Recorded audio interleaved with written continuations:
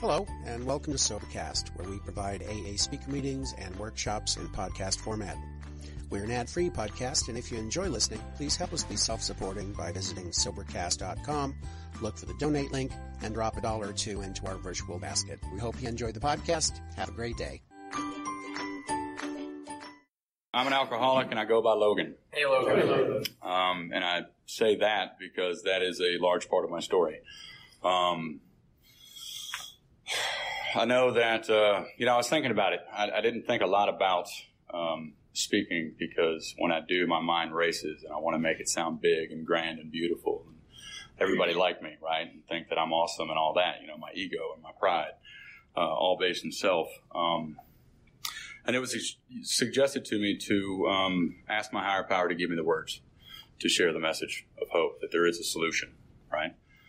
So hopefully I do that this evening. Let's see. I am to tell in a general way what it used to be like, what happened, and what it's like now, right? I was born and raised here in Atlanta, Georgia. Born and raised in Sandy Springs, down off Peachtree Dunwoody Road by the YMCA soccer fields. If anybody is from here or familiar with that area. Nay? All right. No Georgians. Cool. And growing up, I had a very good childhood. I had a very privileged childhood. I went to a private school. It was one of the 2 top private schools in Atlanta. I had anything and everything that a child could ask for, right? I had loving parents, big family, material things out the wazoo, but I never felt as if I was right. I always felt odd, different, and out of place, whether it would be with my family or in school or anywhere else.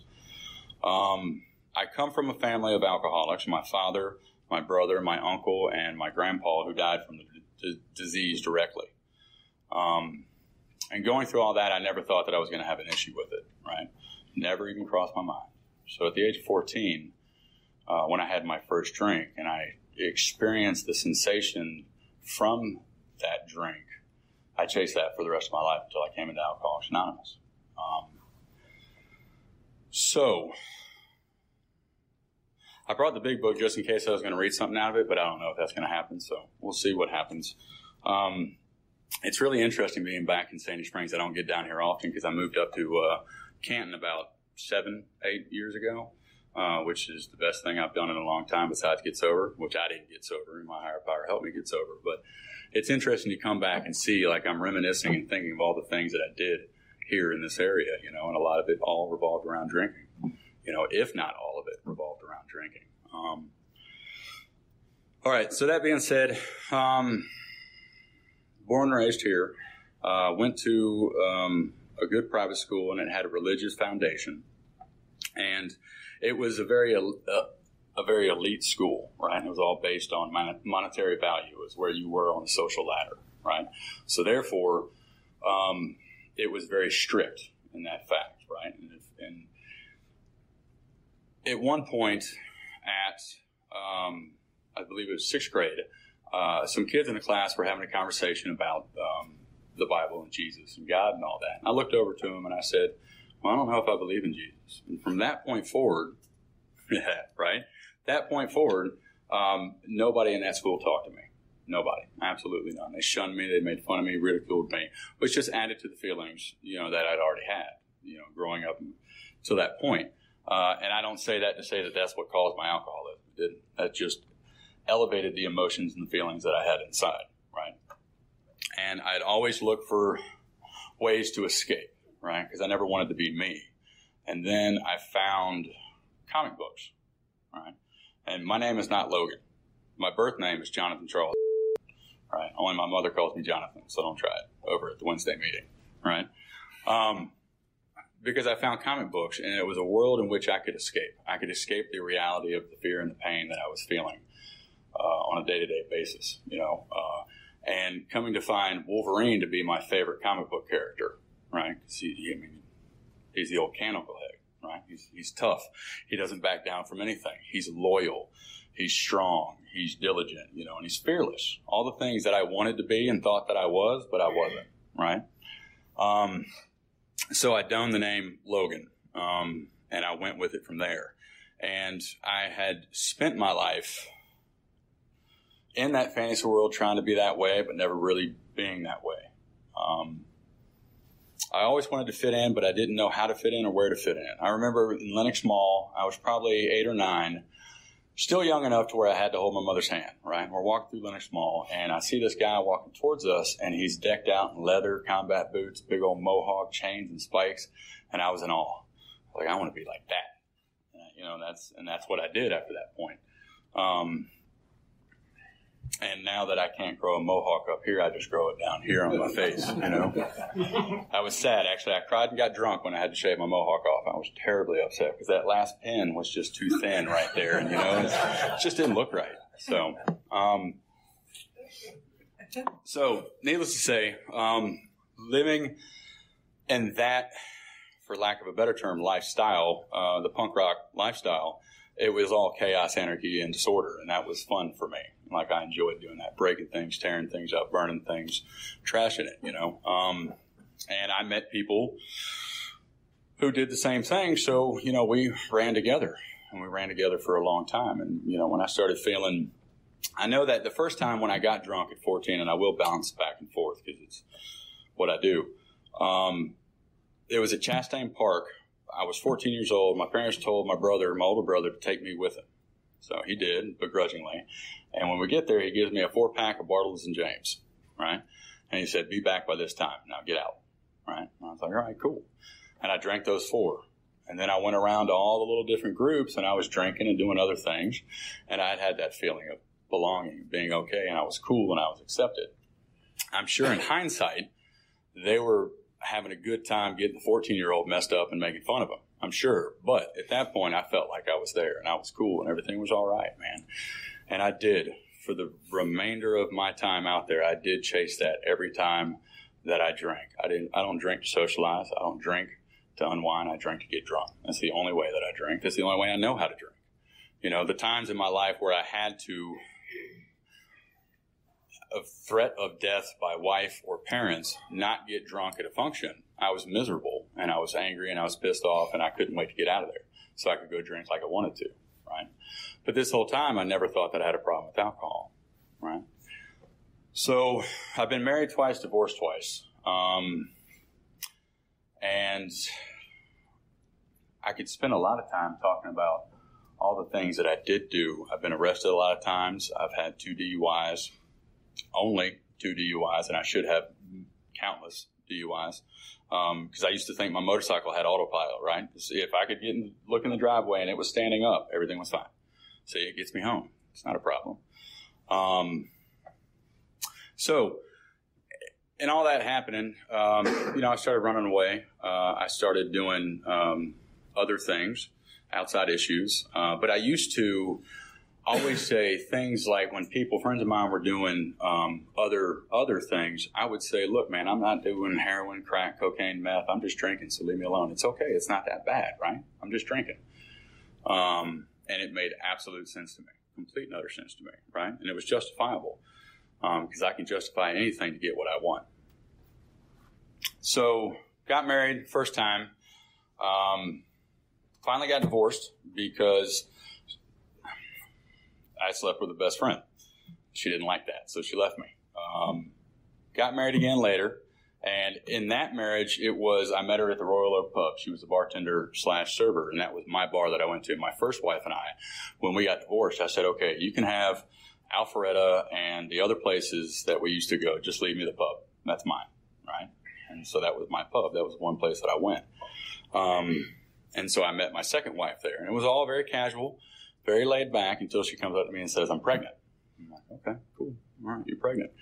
And went along with that. And come to find out that my daughter is not mine biologically. And we found that out before she was born. And I can say that at that point, I had every reason to walk away. I had every right to walk away because I had no tie whatsoever. I can see it more clearly now that I couldn't see it then, but I couldn't walk away. That's a prime example to me of a power greater than myself doing something for me that I couldn't do for myself, because now I have a daughter, right? And then later on I have a son, great gifts that I've been given, that I never thought were a gift. I spent my professional career in culinary, which worked exceedingly well with drinking and other things, right? Because you go in, you work 14, 15 hours a day, close down the kitchen, drinking and other things while you're doing that, and then go close down a bar, pass out for a couple hours, and crawl back in and do it again. I did that for 20-something years, 6 to 7 days a week. And it just, like it says in the big book, the alcoholic life is the only normal life. That to me was absolutely and completely normal. Like there was nothing wrong with that. We used to me, it was a matter of pride to walk in with a hangover and rock through it one more time. It's just the way it was. So, anyways, so my second wife and I, we decide I've come to realize that it was ego and selfishness on my part because she was 16 years younger than me. And at that point, before she said, I'm pregnant, I was thinking, well, see, I'm a pimp, man. I got this beautiful young woman who wants to be with me, so life can't be that bad, right? If I could rationalize and justify that I've got this person or that thing, well, life's not that bad, and I don't have to look at the problem. I don't have to look at the issue, right? So I decided to ask her to marry me, and she did. I know that in my first marriage, my wife and I both played a part. In my second marriage, my second wife, she didn't play a part. She did everything like it says in the big book, talking about how, the good wife that goes through it all and is there for you and tries to she did all that, man. She was beautiful, awesome, and loving, right? And I was just an alcoholic, selfish and self-centered to the extreme, all rooted in fear. And she was the first one to me ever in my life to say, maybe you drink too much. Like with all the alcoholism in my family, nobody ever said that to me, right? With all the people that I ran with, nobody ever said that to me. But my first wife, never said that to me, right? She was the first one to say that. And I was like, well, I don't think so. Why? She's like, well, because you don't seem to be able to control it. I don't know what you mean, but okay. So what do you want me to do? She's like, well, can you try just not drinking as much? I'm like, okay, I'll try. And I was saying to myself, sure, no problem. That ego, like, yeah, no problem, baby. I got it. Don't worry about it. And I would try. And then I would realize that, I started to realize that I couldn't control it. Like when I would have a beer, because when I got to work, I was getting over the hangover. By 12 o'clock, I started to think about drinking. By 3 o'clock, I was ready to get the hell out of there so I could go drink. And then by 5 o'clock, I was going as fast as I could in traffic to be able to get to the store, to get the beer, to get back to the house so I could drink. But again, that's rational, right? That's just everyday living, And it progressed to where I would continue to try to do it, but I would work it to where I would get a 24 ounce at the store, drink it on the drive to the house. So when I got to the house and opened the door with a 6-pack of tall boys, which is not 6, it's 8, right? Because you have to do the math and understand, right? Because I still also have 4 out back, 2 on the porch, 3 in the fridge, right? But no, baby, I only got a 6-pack. It's cool. And I crack it as I go in the door, take a sip, then go give her a kiss so she'll smell the alcohol because I just took the sip. I can see that now being more sober, right, being in the program, but then it made sense and it seemed right and normal, like I wasn't hiding anything. I didn't think I was hiding anything, And then there would be times I'd say I'd go, one day I would have 1 beer, one day I wouldn't have a beer. And all the while, I would come home with a 6-pack every night, regardless if I drank 1 or drank none. So by Friday, I could drink the way I really wanted to, right? But needless to say, nothing changed. And I eventually went back to my old habits, my old ways, because for me, those foxhole prayers that people talk about, I would always do those when I got a DUI or my first wife left or I got, beaten up by the cops. It was just get me out of this. Let me just calm down a little bit. And then I can go back to the way I wanted to live my life, right? Everything would be okay. Well, I continued that. And she went to her family's on a trip with the kids and never came back. So on the day she was supposed to come back, she never came back. I texted her, called her, she never answered. So 3 days later, she finally texted me and said, I'm not coming home. I'm like, oh, okay, I must have really screwed up. I say all that because with my history and my family of alcoholics and AA, And all the things that have happened in my life, divorce, DUIs, getting beaten up and arrested by cops, it all centered around drinking, but I never thought it was a problem. And AA had never crossed my mind. I used to hang out at the Waffle House right up there. That used to be right up there, right? We would meet there, figure out where we're going to go, and then go do it, meet back up, figure out where the next place is to go, and then go do it, and then go back to the Waffle House, right? That was just the central point. Like, it's crazy to see what's over there now, the Waffle House, the Mellow Mushroom, and the tattoo parlor's not there anymore, you know. Anyways, things change, right? I lost my train of thought. Where was I? Besides the place that I need to be, which is an AA meeting around my fellows, right? Because if there's like, I was thinking about it, like when I was coming up here, it's like, I'm going to be nervous. I'm going to be like, oh my God, all these people that I don't know. I mean, I don't know Jerry, but I don't know who else I'll know and who will be here. And then I started thinking, I was like, well, I'm going to be around a bunch of drunks. So I'm cool, man. Doesn't matter. You know, like we're all the same and we're all in this together, you know, and that wasn't the case for me in the beginning, man. You guys were freaks, weirdos, God, holding hands. All that crap? No way. Absolutely not. Okay, I remember where I was. See, you just go off kilter one way and it brings you back around that way, so it works out. So, but I had never thought about AA. Like, we used to party and people would come up to us and be like, I need a ride to 8111. We'd stop what we were doing and go drop them off at the clubhouse and then come back and drink, you know? And I was just that place that you took those people, right? I was like, yeah. But when she didn't come back, I went to an AA meeting. It had never crossed my mind in my life before at all, you know, and I don't know why I did then. I do believe I know why now. Again, a power greater than myself. And I walked in, but I had the full intention of just getting my wife and kids back. I had no intentions on stopping drinking, never thought that I had a problem. I was just playing the game one more time. But as she continued not to come back, I continued to go to AA because I didn't know what else to do, right?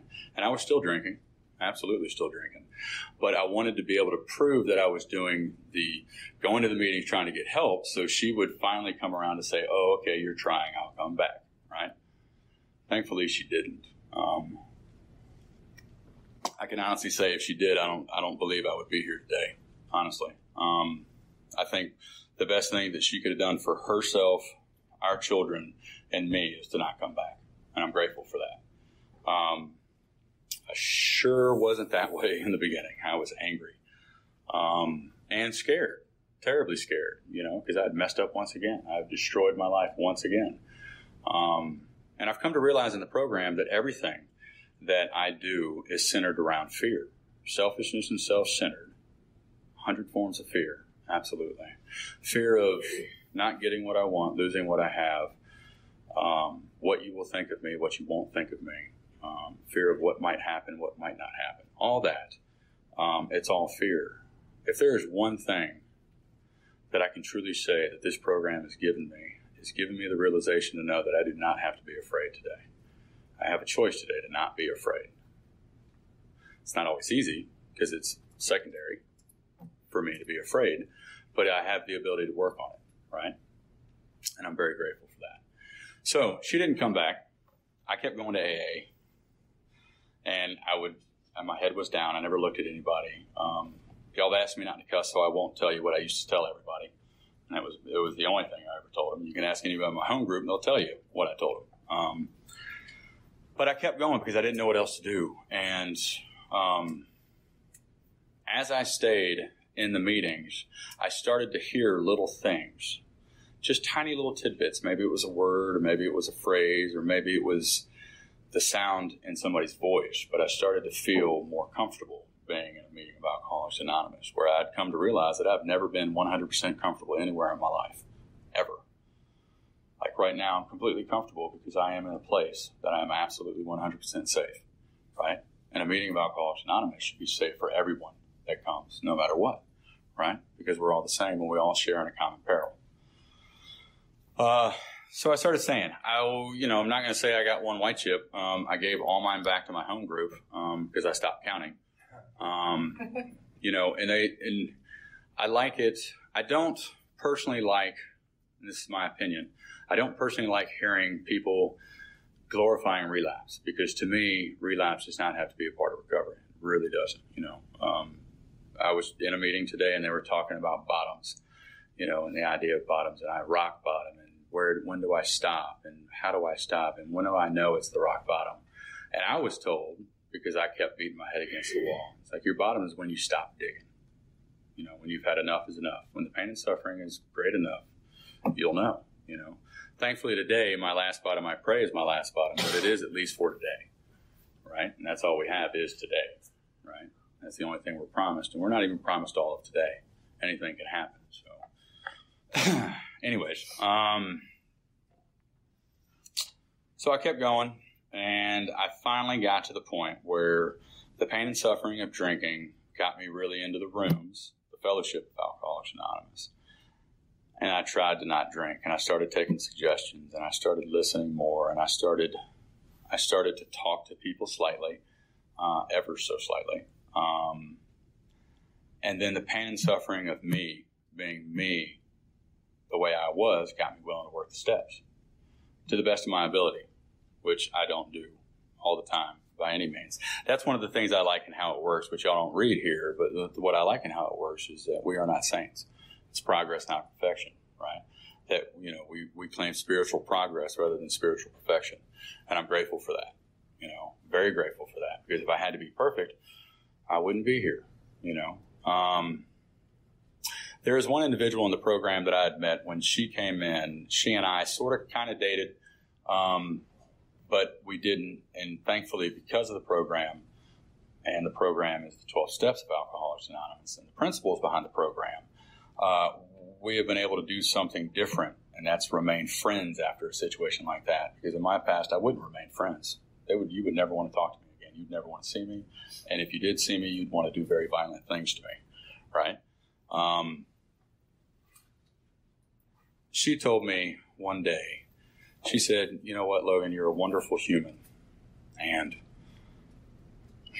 even saying it makes me choke up, because for whatever reason that hit me in such a way that it let me know that everything is okay, right? That I am human, I am fallible, so therefore I will make mistakes, and that everything will be all right, as long as I'm willing to try to do things differently to the best of my ability, right?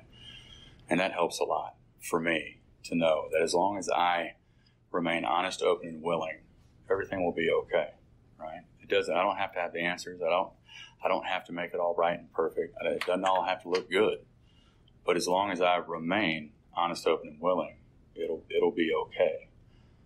And I'm grateful for that. So her saying that, and it still means the world to me, because I've been told I'm a good guy. You're a good guy, man. You're all right, dude. We like you. It never meant anything. But to say that you're a wonderful human, I don't know. Maybe it was just for my ears, but for me, it meant the world to me, and it still does today.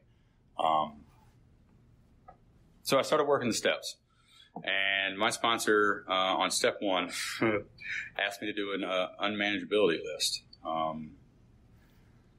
and that for me helped me see how beginning to see how my life revolved around drinking. Every aspect of my life revolved around getting alcohol, how much I'm going to drink, where I'm going to drink, with whom I'm going to drink, what I'm going to do, right? What's going to happen? Those delusions of grandeur in my mind. And then that helped me get to step 2, because I balked at step 3 for the longest time. God to me was a 4-letter word. Is that an iPhone? Yeah. All technology is intimidating to me. I don't think I've ever played with an iPhone.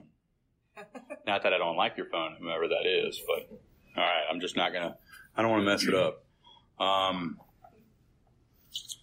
So, for me, God was a 4-letter word, and I didn't want to have anything to do with God. I'm grateful that this program is not a religious program. There is a difference between religion and spirituality.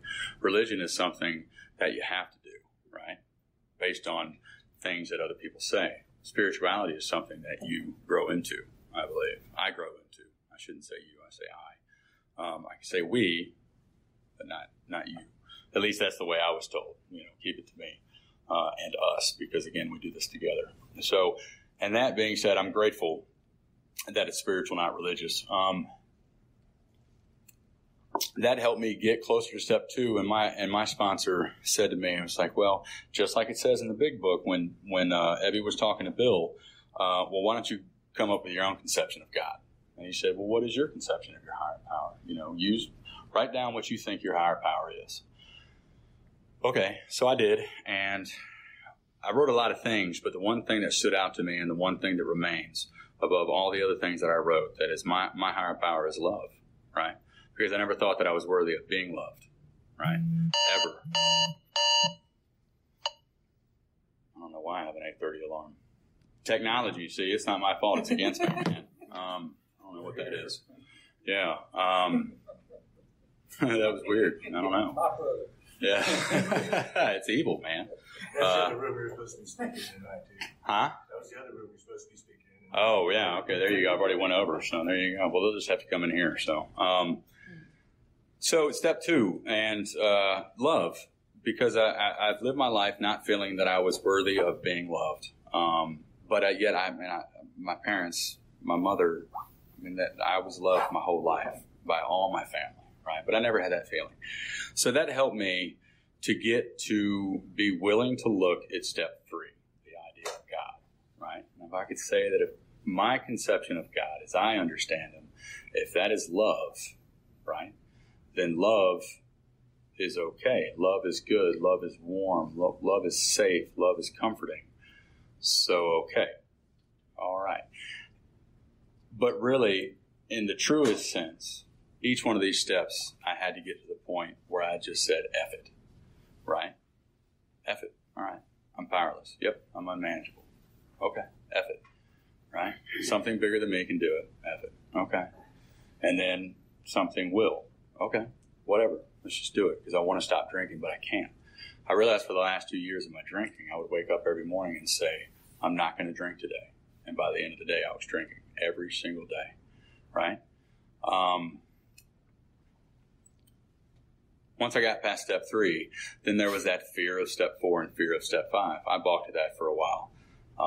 And then somebody said to me, because I'd heard it in the meetings all the time, step 4, it's hard, it's tough, And I was like, yeah, it is. Yeah, it is. Yeah. Because I'm going with you, right? I'm like, yeah, it is. I'm not going to do it. And somebody said to me, you're just writing down all the crap you have in your head that you carried with you your whole life, man. So just write it down and know that nobody has to see it, right? Saying it is another step, and you're currently on step 4, so just do it. I was like, oh, okay, fine, I can do that. I mean, that kind of stuff helped me. Like, okay, because I like to future trip. I like to be out there. I like to be back there. And I like to be everywhere except here, right? So I did that. And then it came to step 5. And my sponsor, at this point, lived at the end of a road on a ridge out in the woods. And it's a beautiful little place to go to. But there's a lot of coyotes. And so he said, where do you want to do your 5th step? I was like, out there on the ridge line. And he's like, okay. And so I show up to his house. I get out of the car. I've got my 5th step. I got my big book. And then I get my gun out, right? Because there's a lot of coyotes. And my sponsor looks at me and he's like, this is just a 5th step, man. Like, don't worry. It's just for the coyotes, man. But so, and we prayed before doing the 5th step, asking God to give us the strength to be honest and open and willing. And we commenced to do the 5th step. And I was terribly afraid internally that once all those things that I could recall to memory were said forth to one individual, because I had spent my life saying some things to certain people, but not everything to one person, right? Because it was easy and I could manage it that way. I was afraid that he wasn't going to be able to look me in the eye anymore. He wasn't going to smile at me. He wasn't going to give me a hug anymore and say, hey, what's up, buddy? I was terribly, terribly afraid of that. And upon doing the 5th step, at the end of it, while in the midst of it, he shared his experiences with me, telling me some of the things that showing me that some of the things I had done, he had done, and then other things he had done even worse, and at the end of it, we stood up and he looked at me and he said, I love you. And he gave me a hug. I, to this day, still can't explain the feeling that I got from that sensation and the emotions. The closest thing I can say is empty, but not in a bad way. Empty in a good way, like empty as in no more, no longer, no need, and it was phenomenal. And then he told me to go home, like it says in the big book, take an hour, sit down somewhere quiet, take down the book, look at the first 5 propositions, ask, and I'll paraphrase it because I'm not going to get it right. Ask if we've a solid foundation, mortar, enough sand, and really think about it. And while I was doing that, some other things came up, right? Because more will be revealed. I'm like, man, I have already told him so much. Mm-hmm. Why do I have to do these? And I thought about it for a while, and then I called him at the end of the hour, and I said, man, I got more. He's like, all right, I'll see you tomorrow. Because, again, it was an effort for me. I was like, dude, I've gone this far. I can't stop now. There's no point, man. And the things that I had told him, same line. So I got to do it. And I did it. And it, again, felt good. It was two more things that I did not have to carry with me any longer. And that is such a great feeling. 6th step, at that point, doing the 5th step, seeing my defects of character and how my life was ruled by them, I had the willingness for them all to be removed. Absolutely. So the 6th step wasn't a problem for me. I really didn't want to in my ego, I really didn't want to have them anymore. I wanted God to take them right then, right there, right? I'm done, and I'll be clean, and I'll be great. And I was ready nonetheless. And so he said, okay, in 2 ways you can do the 7th step. You can get down on your knees and recite the 7th-step prayer as it is, or you can get down on your knees and recite the 7th-step prayer for each one of your defects of character that have been brought forth in the 5th step. I was like, all right, I'll do the latter, right? So that way I could address each one of them. And I did that. And then he suggested that I take and write down each one of them, put them on a little slip of paper, and put it into a container. And then every morning I shake it up, and whatever jumps out is the one that I'm going to focus on. Not to say that I'm not focusing on the others, but that's the one I'm going to really look at to try to work on, because I believe that, my higher power is not just going to take them all from me, right? He's going to want me to put in some footwork too. I mean, this is a program of action, right? And I do believe, me personally, I believe all the steps are action steps. A lot of people say, action is like 4, 5, and beyond, right? I believe they are. I had to take the action to admit that I'm powerless over alcohol, right? I had to take the action to admit that a power greater than myself can restore me to action or to sanity, and that I have to take the action to get the willingness to turn it over to that higher power. So whether you agree with me or not, that's okay. For me, they're all action steps. Absolutely. And then the 8th step, all those people that I had harmed in my life, good, bad, and indifferent, to look at them all on paper. And there were a lot that I was willing to make amends to, and there was a couple that I wasn't willing to make amends to. And my sponsor went through that with me to help me see which ones to do when and how to do it, right? And I have not made all of my amends. I haven't. There are some that are difficult, and we're still working with those, trying to pursue different things, because some people cannot be reached for whatever reason. Some are dead, and some that I can't recall, specifically. But I still remain willing now today to make amends to all individuals on my list. When Jerry asked me to come down here and speak, I mistook this location for the one down there at the other end of Mount Vernon, right next to Riverwood High School. I hadn't thought about it in 30 years. I have to go make an amends to that church, because 30 years ago, that was one of the only churches that left their doors open. I'd really be interested to see if they still have them open late at night because of us. But we used to go in there and drink and steal things and do other stuff, right, in that church. And I had totally forgotten about that. And talked to my sponsor about it, and I have a plan of what to do to go in there to try to see about making amends. But that proves to me what it says in the book. More will be revealed, and it will be revealed. Because it was, 2 weeks ago when you asked me, or 3 weeks ago when you asked me, because it came flooding back in. My first wife didn't come back, and or my second wife didn't come back. My first wife, I never thought I would see again.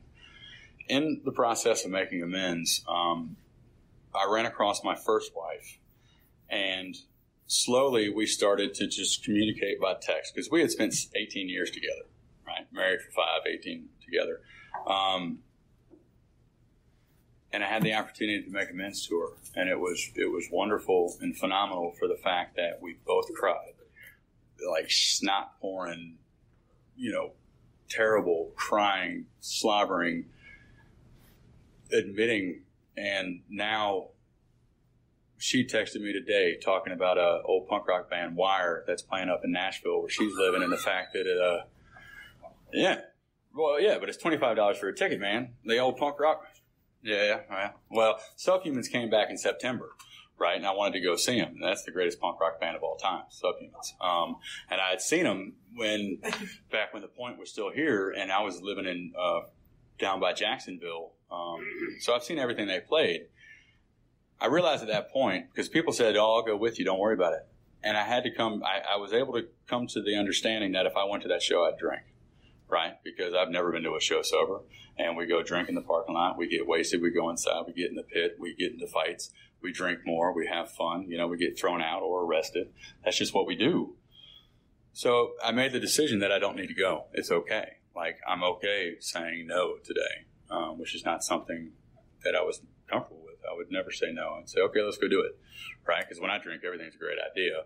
So usually when people ask me things, I was drunk. So I would say, okay, let's do it.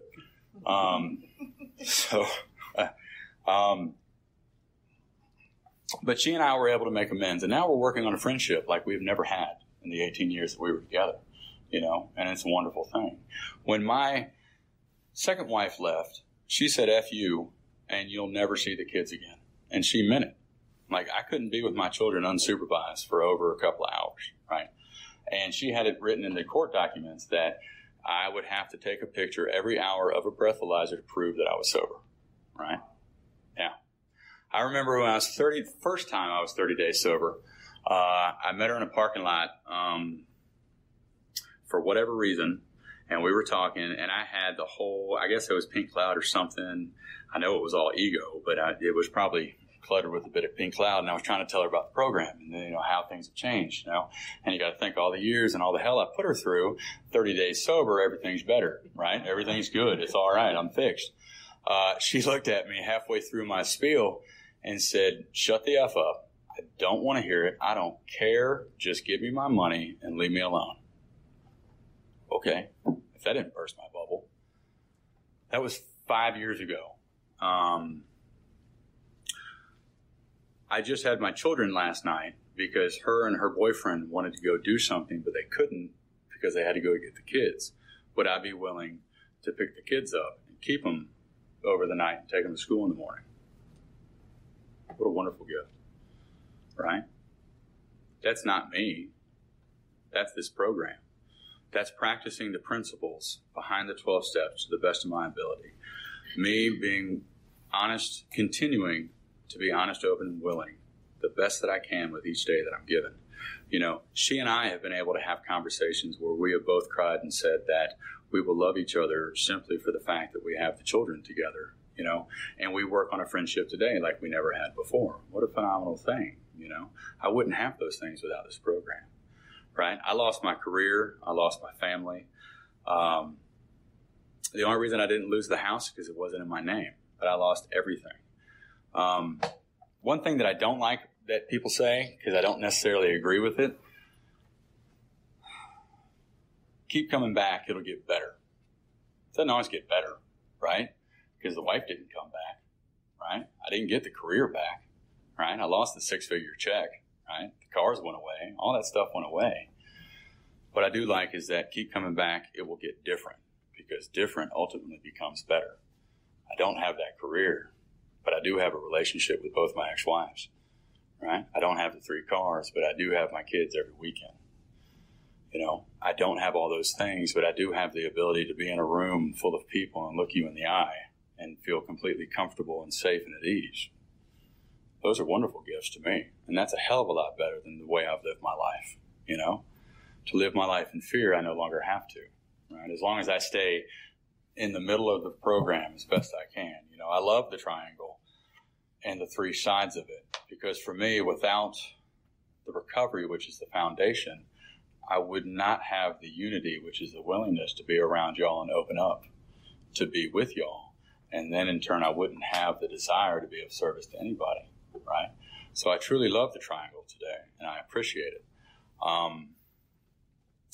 Traditions is one I'm still working on.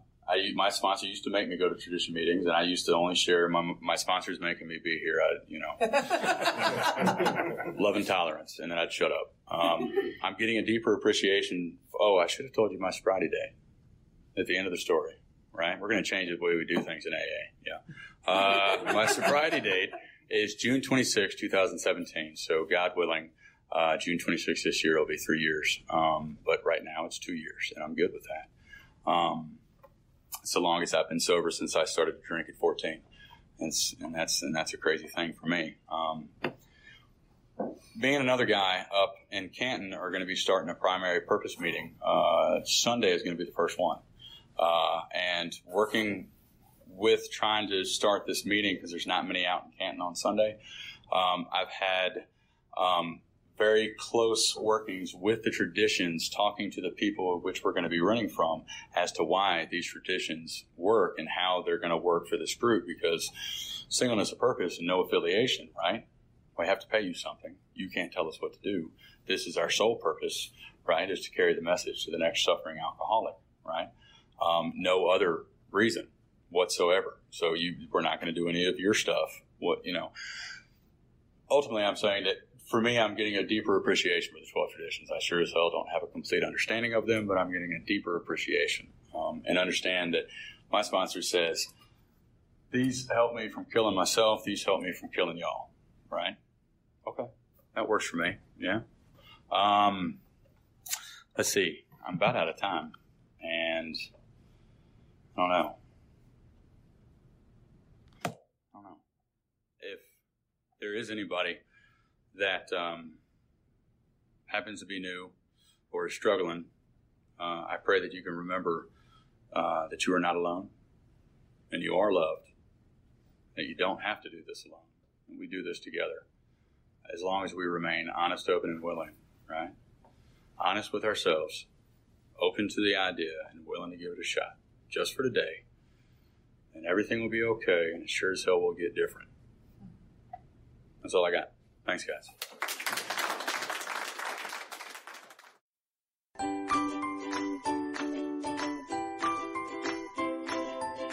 Thanks for listening. I hope you enjoyed the podcast. Sobercast is ad-free, and we'd like your help in order to keep it that way. So if you'd like to help us be self-supporting by pledging $1 or $2 a month, visit Sobercast.com and look for the donate links. Thank you very much.